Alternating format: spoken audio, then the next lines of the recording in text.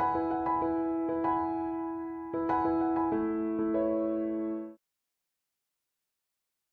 the words of my mouth and the meditation of our hearts be always pleasing in your sight, O Lord, our strength and our Redeemer. Amen. Please be seated. So tradition has it that St. Francis is the first person to have created a nativity scene, because many people back then were illiterate.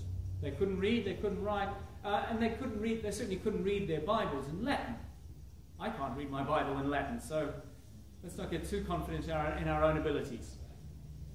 And because we talk about Christ as King of all, as Creator of all, many people had in their minds that his birth would have been in a palace, surrounded by palace guards and palace people. And so as an attempt to teach people the very earthiness of the birth of Jesus,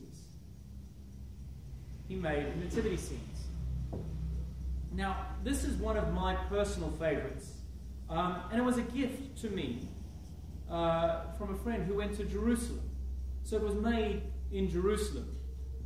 I like to think he bought it actually in Bethlehem, but I suspect not. It's a bit battered over the years, but it's really, I like it. Now, a lot of nativity scenes, we have Mary. Here's one. She's always wearing blue. That's code. So if you see Mary's in blue, and she's always looking peaceful. She's got a baby. This one, she's even had a chance to do her hair and her lippy. I think, she's just given birth to a child, and she's had a chance to get all done up. Now, that's a lovely image. And when we talk about love and we look at those things, we sort of picture, I don't know, for me, I picture something like a Mills and Boon cover. Have you seen those covers? And on the cover, she's looking adoringly up at him. He's looking down at her. He's got great hair. None of them have ever gone grey or anything like that. They just look fantastic. And that's a lovely picture. However, if you read the Bible, and I wonder sometimes how we recommend people to read the Bible. It's like really confronting stuff in there, with deep humanity in it. Anyway, so if we read the Bible, the picture is slightly different. We still have Mary and Joseph, but Mary she's old enough to be betrothed, but she's not yet married. So she's quite young. Somewhere between the age of, let's say, 12 and 15. It's not the picture we normally have in our minds. And back then, if you were pregnant and you weren't married, what happened is the village, in order to not be shamed, they would kick you out, or in some cases, you would be stoned to death. So Mary's pretty tough, because when God says, do you want to be a mother to my child? She says yes, and she knows that's coming. So Mary is a lot tougher than we often give her credit for. We often have this lovely, calm, peaceful picture. This was a young teenage girl who chose to buck her entire society's standards for the work of God. For the teenagers amongst us, that's a benchmark for teenage rebellion, if you want to know what it looks like.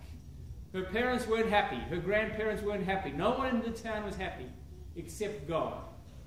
That's what teenage rebellion done right looks like.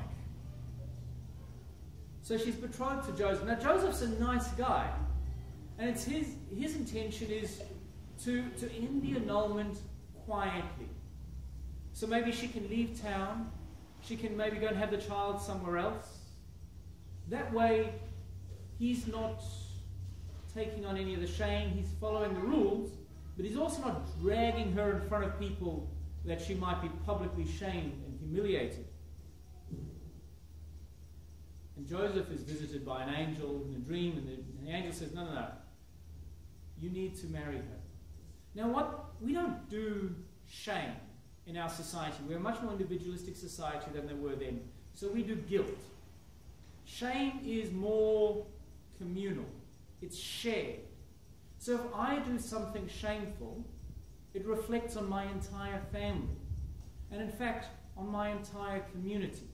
And the only way the community had to deal with that was to remove people from the community. What Joseph is doing is he is choosing to stand between Mary and the community.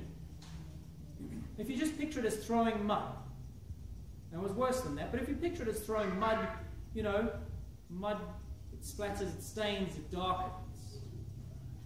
Joseph chose to be the shield between Mary and a community that was going to throw mud, and lots of it. It was worse than that, but that's a nice visual image, I think. So that's Mary and Joseph that we have as described in the Bible. They're tough, they're willing to take risks, and they do so for love. For love of God and for love of this child. Now, I'm a great one for models. Models is how we learn nearly everything. Babies. They're crawling along, they see big people moving around on 2 feet, they think, isn't that cool? I'm going to be like that. And they learn to stand and walk. And kids at school, what's the cool present to have? The cool thing to be involved in? How do you know? Because all the other kids are into it. We see them and we go, oh yeah, that must be cool. And it's not just kids, by the way, it's adults too. You watch the news, scary music comes on, and they're talking about refugees. How do we know we should be frightened of refugees? Because of the scary music. The announcer's very serious about these things. It's a serious issue. We copy other people.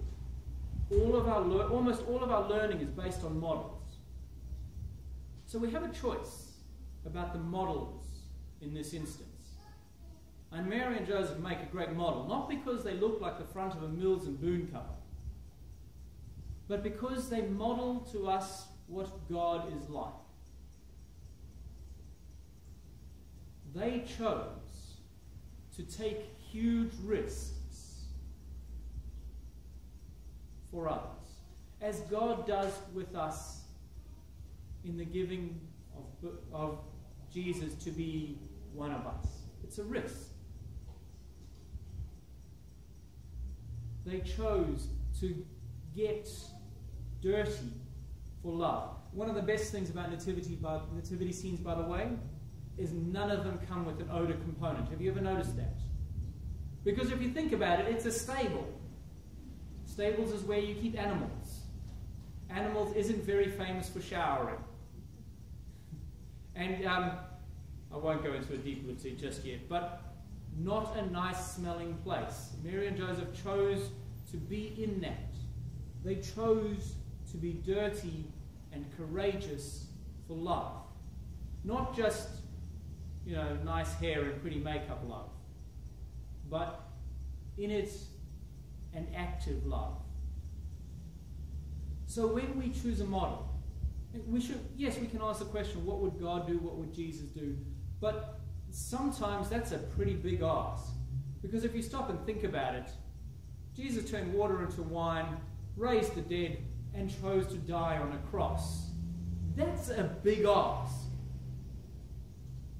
But Jesus also grew up with Mary and Joseph, who were active in their love, who weren't worried about their clothes, but were worried about their responses to others.